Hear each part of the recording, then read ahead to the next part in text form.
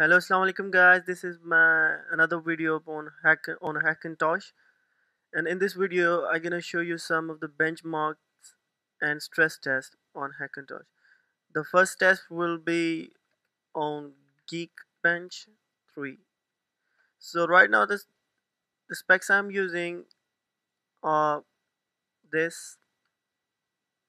It's an 8 GB. It's Core i5 at Turbo Boost to 3.7 gigahertz, 8 GB of RAM, which is clocked at 1600 megahertz, and NVIDIA GeForce GTX 670. So this test, the Geekbench test, is basically for the CPU testing. So many of the users of Hackintosh having different and various problems with their CPUs. Right now I'm using a Haswell CPU, the 4th Gen Core i5. That's why I think I have been saved from all of that trouble. So let's start the first benchmark. I think the benchmark result will be really low if I did that on as well as doing the screen recording, because I can show you how much CPU energy the screen recording use. Look at here. It's around 60 or to 70% of the performance is taken by the screen recording services, QuickTime and VT encoder. So what I will do is I will show you some of my benchmarks that have been achieved using this setup.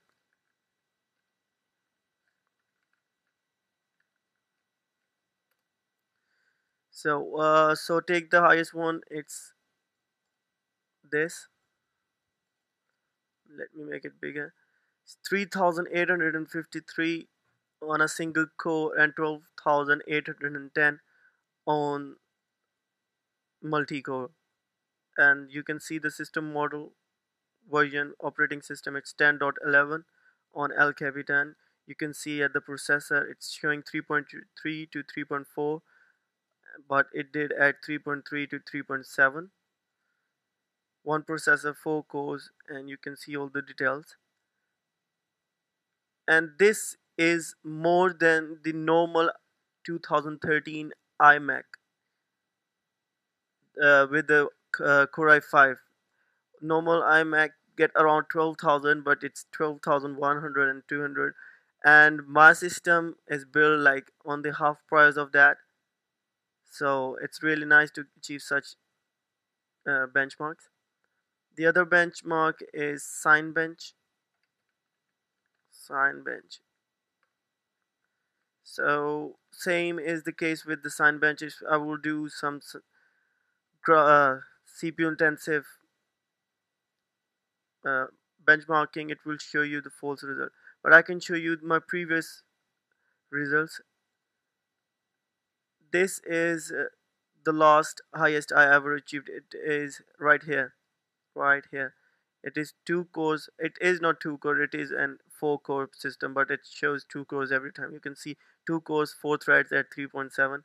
It's like little misunderstanding in it. It's 2 cores, 4 threads, 3.4 GHz Intel Core i5.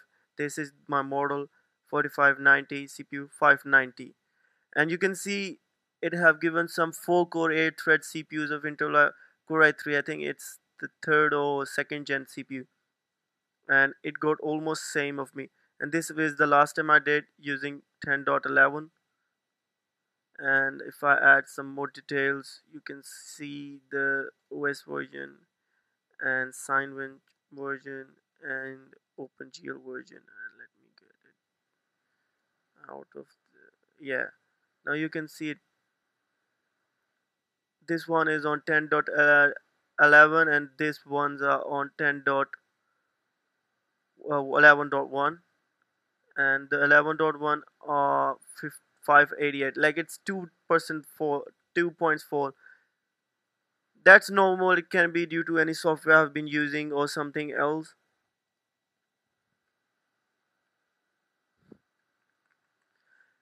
And this can be improved. I think if I overclock my system, I can get an even higher benchmarks.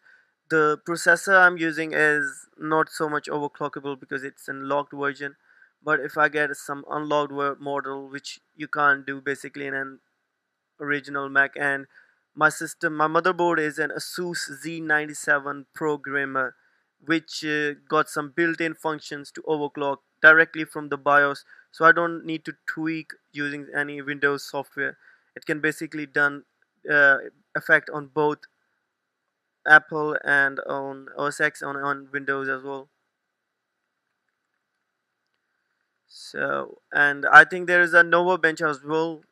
Nova Bench. Nova Bench is like weird. It gives really low results due to some not compatibility on El Capitan. And I go at Luke Mark as well. Luke Mark, basically, if I open it, it will start doing benchmarking. I got some screenshots of that Luke Mark's benchmark. Let me show you. Here it is. This one was the last time I get. I think tomorrow I did that. It's an you can see it's both the CPU and the GPU, and you can see here is my clock speed. It says my CPU, and here's the result. Few people with a Nvidia GTX Titan are getting around this. A friend of mine was using an GTX Titan with Core i7, I think. So the problem he was getting was due to some legacy board that the score only topped at around 8,000. So that's not so much for such a system. It was an, I think, 6 core system. So that's all. If you ever need any help tweaking your Hackintosh, or you're getting some serious shutdowns or sudden shutdowns, or if you need some help, subscribe to my page. Ask your question as comments. I will try my best to answer them all. Thanks for watching. Meet you in the next video.